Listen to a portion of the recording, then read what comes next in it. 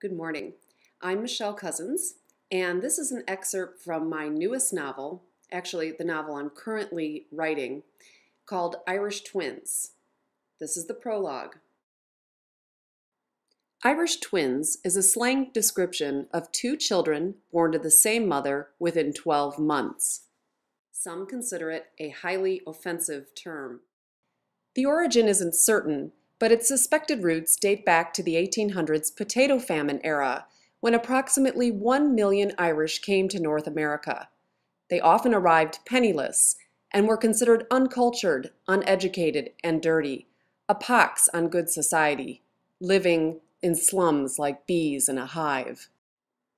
Unskilled workers who made as little as 8 cents a day back in Ireland could earn $1 a day in America. This caused resentment from American workers, fearful of losing jobs and being undercut by the Irish. In eastern cities, such as New York and Boston, signs reading "Irish need not apply" sprung up in store windows. Several derogatory terms followed. For example, Irish confetti for thrown bricks, an Irish kiss for a slap. Irish twins fits into this vernacular.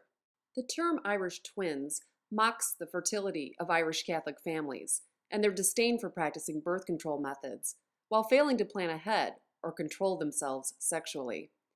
It also may suggest that the Irish didn't understand the true medical definition of twins, or two children conceived and born together.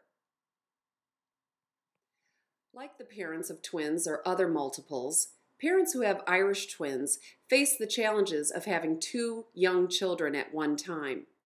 As the children grow up, parents encounter the difficulties of medical and extracurricular activity expenses and the simultaneous payment of college tuition fees.